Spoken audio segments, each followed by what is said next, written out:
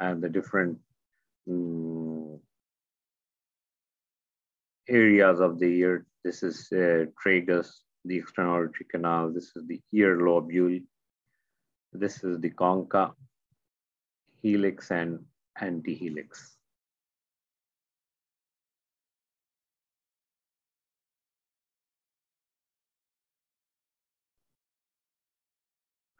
The pathologies of external auditory canal can be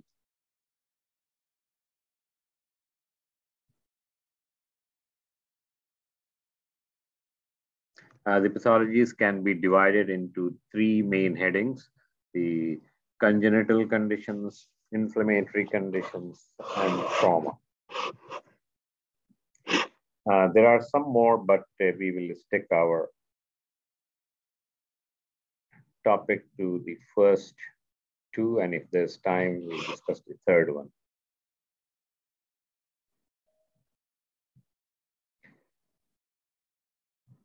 Congenital conditions, one of them is microtia. That is a developmental anomaly of the pinna and external auditory canal. There are 4 grades of microtia depending upon the severity of the condition.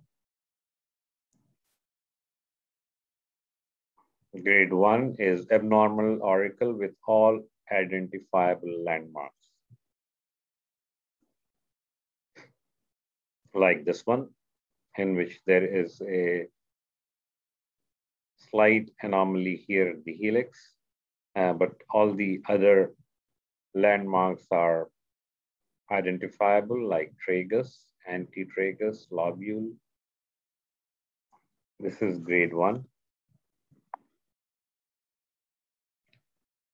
As the anomaly increases, the grading increases.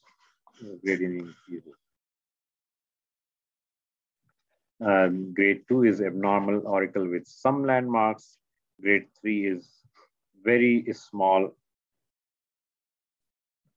auricular tag, like this one, where only a tag of auricle is seen. And grade 4 is anotia, means complete absence of the external ear.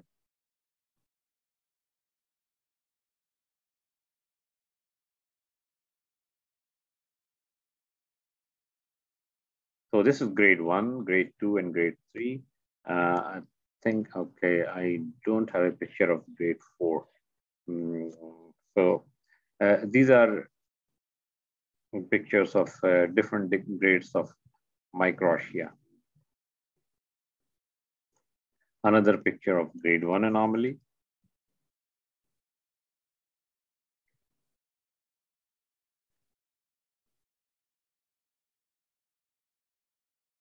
These present at various stages of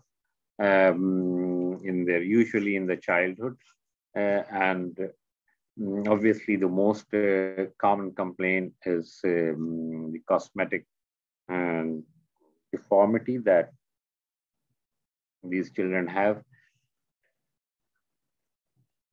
In their assessment, we have to assess not only the external appearance, but also assess the hearing, because along with this external appearance, there may be developmental anomaly of the middle ear or inner ear as well.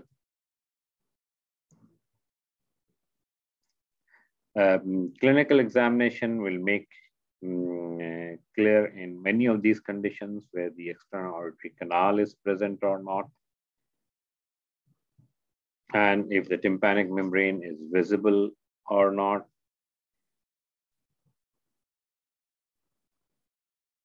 If external auditory canal is normal, tympanic membrane is normal, and hearing assessment is normal, the only treatment that they might need is some sort of correction of these anomaly surgically.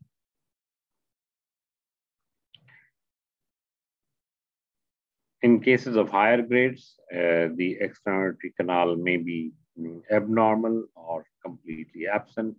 In these cases, mm, we may have to, of course, after we have done a clinical examination and assessed the hearing of the patient, we may have to do a CT scan to see the development of middle ear and inner ear.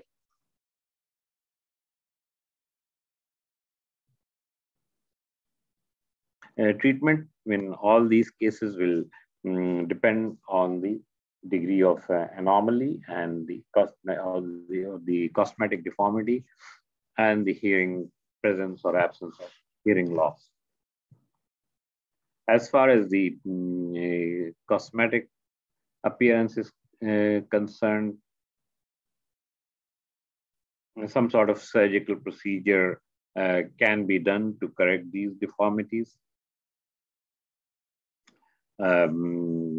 Like if there is a small nodule that can be removed, but any degree of increasing grade of microtia requires surgical reconstruction with either silastic implants can be used or reconstruction with autogenous cartilage, which can be harvested from the ribs, most commonly from the ribs. Or future development might involve tissue engineering and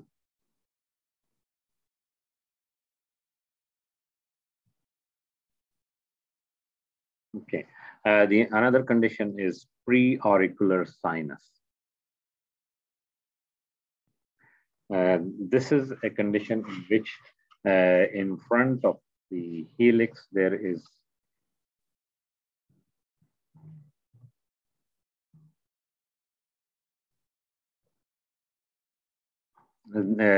a small depression visible, as you can see here.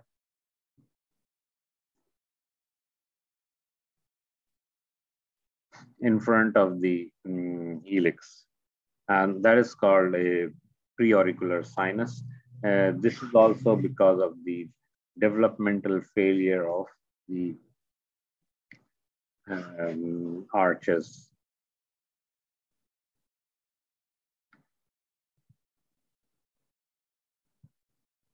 And this is diagnosed by presence of a small depression in front of the helix.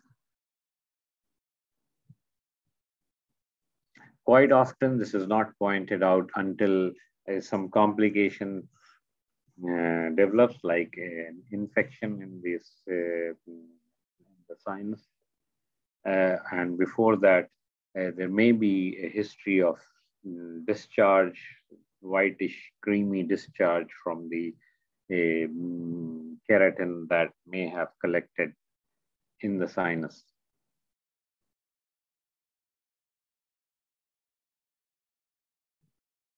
So the presentation could be just a depression, or as you can see here, there is a little bit of inflammation here around the sinus.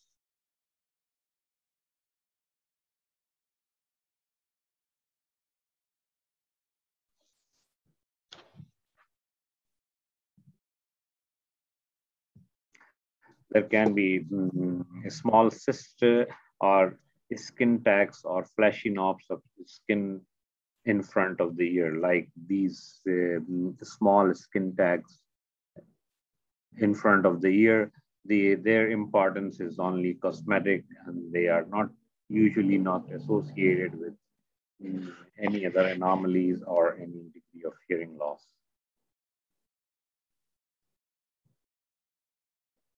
Treatment of these depends, the preauricular sinus depends on the presentation. In cases of uninfected sinus, the surgery is the treatment, and that involves complete removal of the sinus along with any tract that may be present. and it's a small surgical procedure which can be done. Usually in children, has to be done under general anesthesia, and a small incision is given around the sinus, and the whole tract needs to be removed. It's important that the whole tract is removed. Otherwise, if any rest of the sinus cavity wall is left behind, there is chance of recurrence. In case there is infection of the sinus cavity, usually requires treatment with antibiotics to resolve the infection. Sometimes there is an abscess formation. In that case, the abscess may need to be drained first. And once these infection or abscesses have been treated, the wound has healed, usually after 6 to 8 weeks, then the sinus cavity can be, the preauricular sinus can be removed by a surgical procedure.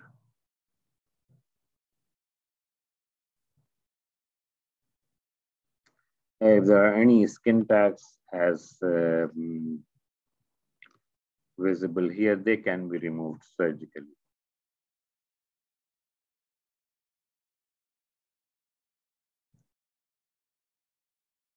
Inflammatory conditions, there are many inflammatory conditions, and depending upon the cause, there are certain immunologic disorders which causes inflammation in the ear. Atopic dermatitis, allergic contact dermatitis, psoriasis, and relapsing polychondritis are some of the conditions. There are few more, but we have I've just listed 4. These are usually inflammatory conditions: atopic dermatitis, allergic contact dermatitis. Patient may have allergy to usually artificial jewelries or to other chemicals, and they present with scaling and inflammation of the skin.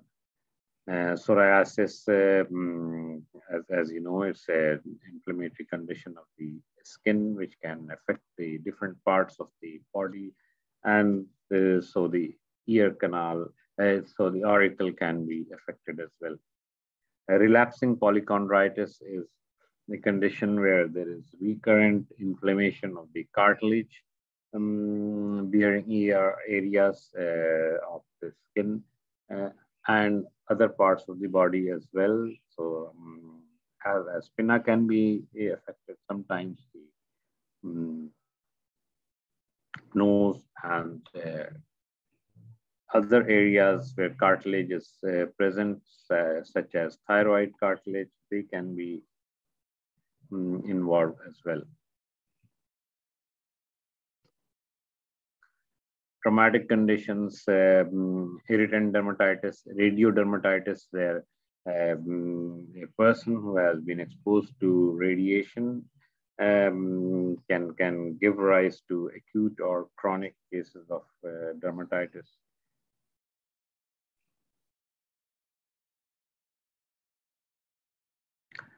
Traumatic stenosis of external auditory canal usually result from trauma to the external ear.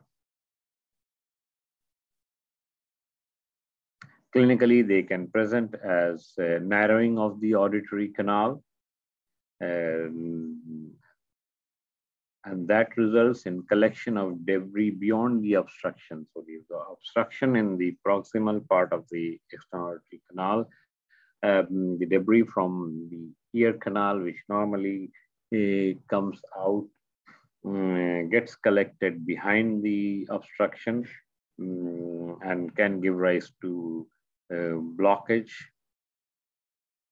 resulting in deafness. There can be pain.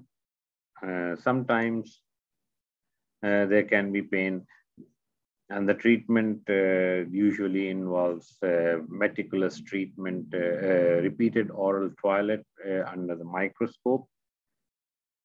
In severe conditions where there is very tight stenosis, or where the patient has to get the cleaning done repeatedly, the condition may need to be treated surgically, where the opening of the canal is widened surgically.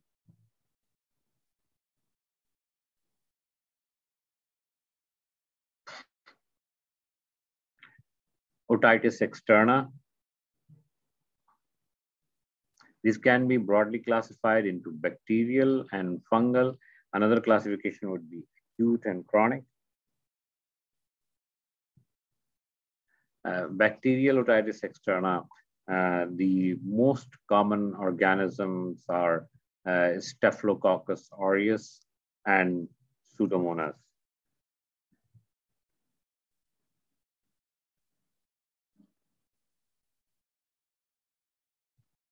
Acute otitis externa can present as a boil, as in this case. The picture on the left shows a small boil, and the picture in the middle shows a generalized otitis externa.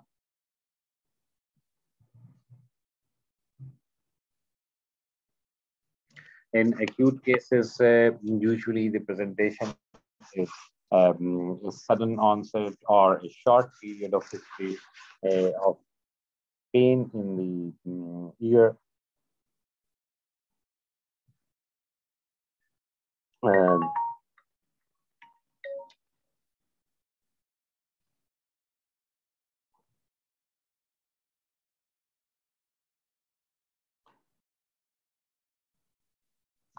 The pain could be quite severe. And along with that, there can be some discharge. There may be fever. And on examination, you'll usually see in cases of boil, the outer part of the ear is extremely tender, and a boil may be visible. On the other hand, in cases of generalized otitis externa, the pinna or tragus is tender on palpation. There is varying degrees of edema and crusting in the canal.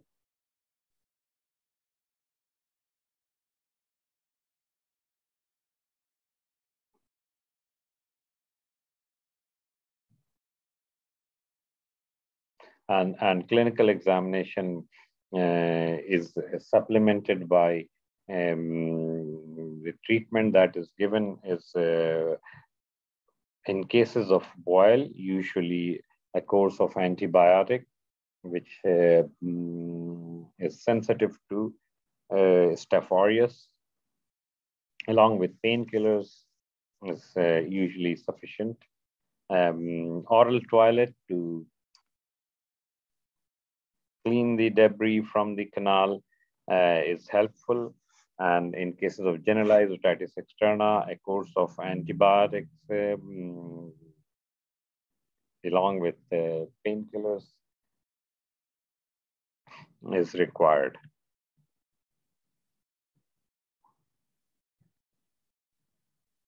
The two pictures on the right side, you can see in the bottom one, these are inflammation due to fungal infection.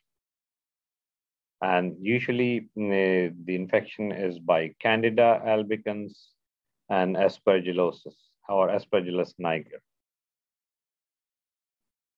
This picture is showing on the top one is fungal otitis because of Aspergillus niger, where you see typical brown, blackish brown fungi here. And in the bottom one is because of the Candida otitis externa, because of the Candida albicans. Presentation here is usually same as in otitis externa, but the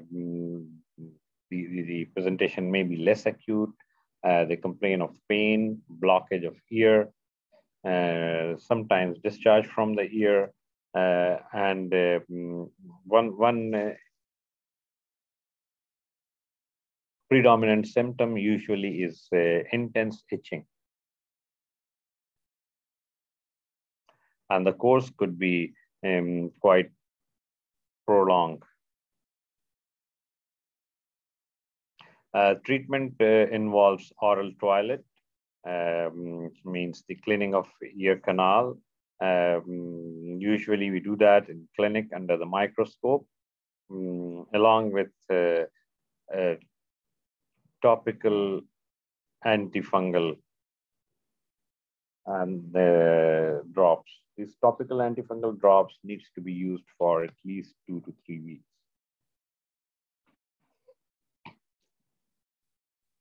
If the treatment is stopped prematurely, the infection, there can be quite often recurrence of the infection.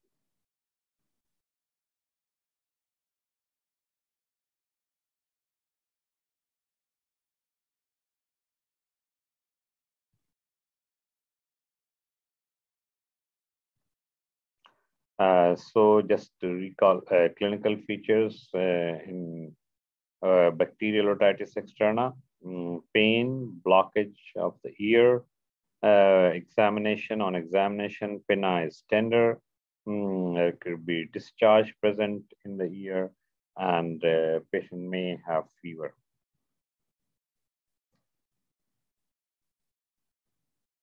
And the treatment involves oral toilet. That is quite, this is quite important step. If there is any discharge or debris in the canal, that needs to be cleaned with suction.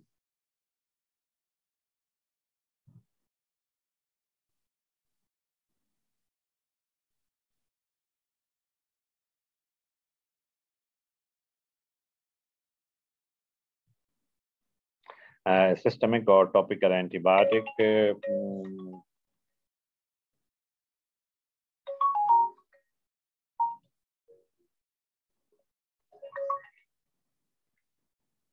Analgesia and anti-inflammatory drugs needs to be given.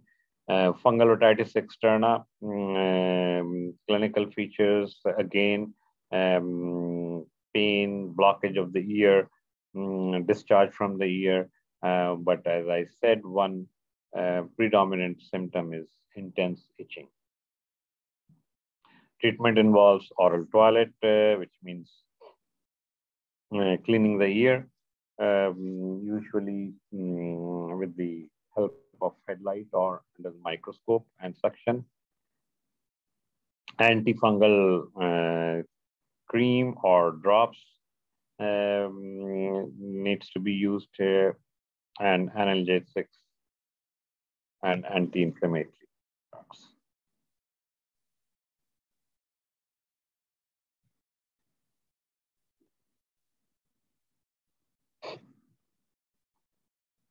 Malignant otitis externa. This is an important condition. The name suggests malignant otitis externa, but it's not a tumor, but it's an inflammatory condition which has its pathology in infection in the external auditory canal and temporal bone. Usually caused by Pseudomonas aeruginosa, and the predominant underlying condition is mostly in cases of patients who have immunodeficiency. So a lot of these patients are elderly diabetics. Some of them have other have been on chemotherapy or other causes of which suppresses their immunity. But mostly we see in diabetics, elderly diabetics, and there is progressive osteomyelitis of the temporal bone, which as it progresses, it can involve cranial nerves and sometimes can progress to intracranial involvement as well.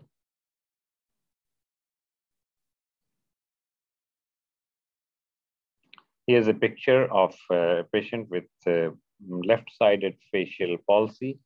See, the left eye is not closing completely. The angle of mouth is deviating to the other side, and he has a malignant otitis externa of the left ear.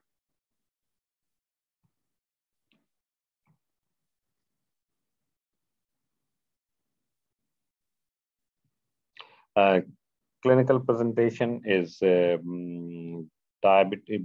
Usually, as I said, usually these are diabetics or they have immunosuppression from other causes. One of the predominant features is a severe pain in the ear, extremely painful condition. They are very much debilitated by severe pain.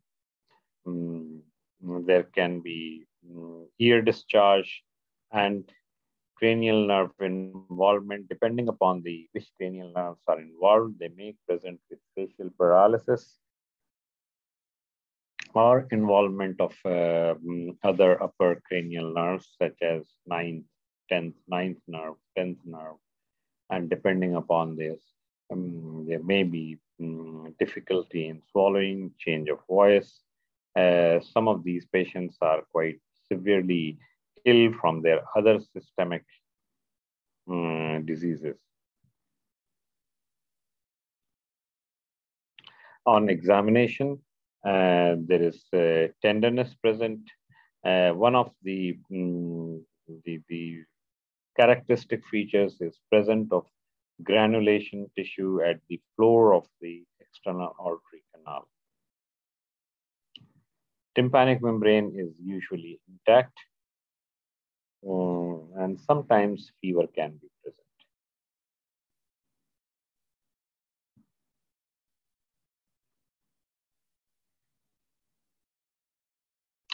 present. Diagnostic workup, WBC, white cell count is usually normal.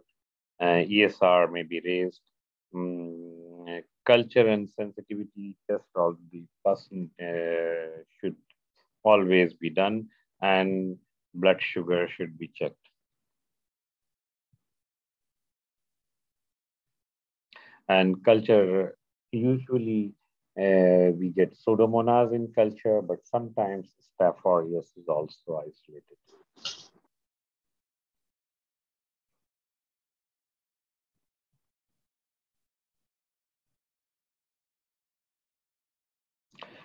Treatment, if they're diabetic, they're control of sugar, good control of sugar. Yeah, usually their control of blood sugar is also not very good. And you see very high level of uncontrolled diabetes.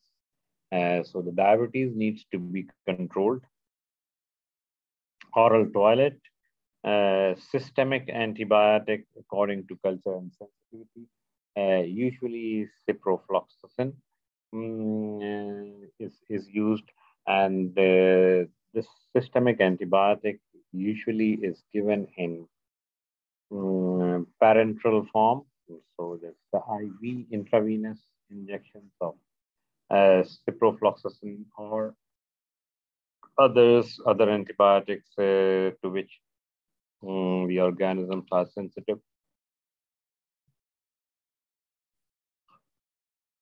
And this needs to be given for a prolonged period of time. So 4 to 6 weeks of intravenous antibiotic needs to be given in cases of malignant otitis externa.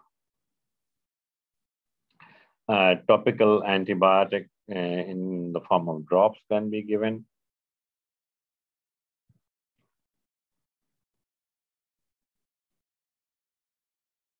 Usually they respond well to treatment provided The primary condition of their immunosuppression is also controlled well. So the blood sugar needs to be controlled well, and the antibiotic needs to be given for a long period of time. And the patients, the how we judge whether treatment is working or not is the decrease in the severity of the pain. Sometimes patients who present in advanced stages of the disease where the skull base is involved and multiple cranial nerves are involved may need surgical debridement.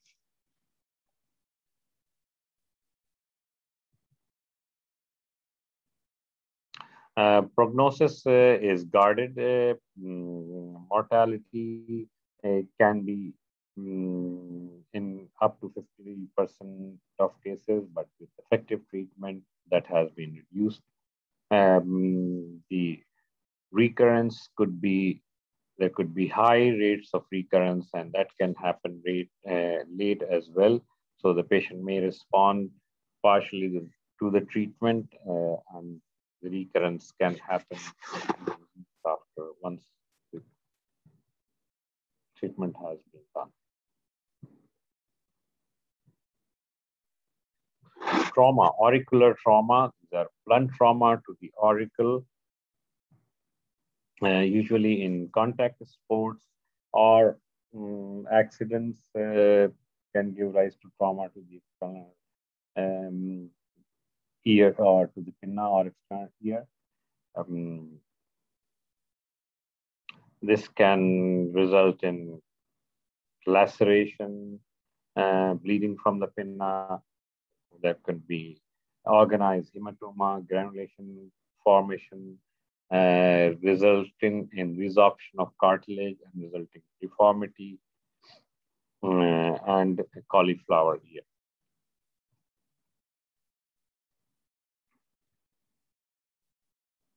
Here there's a blunt trauma to the pinna in the region of the helix, resulting in some degree of swelling and bruising.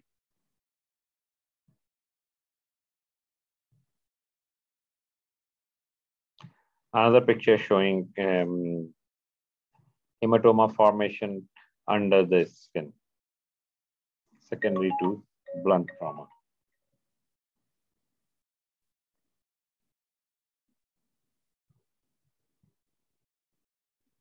Management depends on the type of injury. If there is hematoma formation, that can be removed with needle aspiration, or it may require, if it's large, may require incision and drainage.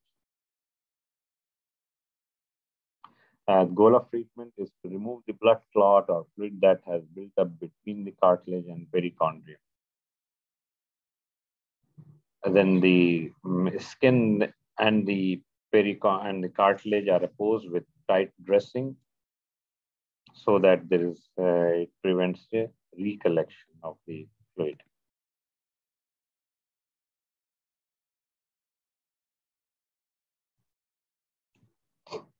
This is a picture showing hematoma formation, and which has been tried to be drained here with a small incision. Another picture showing a large hematoma secondary to blunt trauma. This has caused this change in shape of the pinna and bulging of the skin. And there is collection of blood under the skin. This is the incision that can be given for drainage of hematoma. The blood and any fluid that is collected between the skin and the cartilage is removed with suction or curettage. A tight dressing is applied. so that the skin is approximated with the cartilage and dressing is applied and left in place for about a week so that the skin adheres to the underlying cartilage. In cases of repeated trauma, or if the blood is not, hematoma is not drained properly, that can result in resorption of the cartilage and a deformity develops on the pinna, which is called cauliflower ear. This can be a common thing in cases of boxers who suffer repeated trauma if they are exposed to that when they involved in fight without proper protective headgear. A cauliflower ear is a permanent deformity. Surgery is the only choice to restore the normal shape, but it's challenging and not that rewarding. Outcomes are guarded.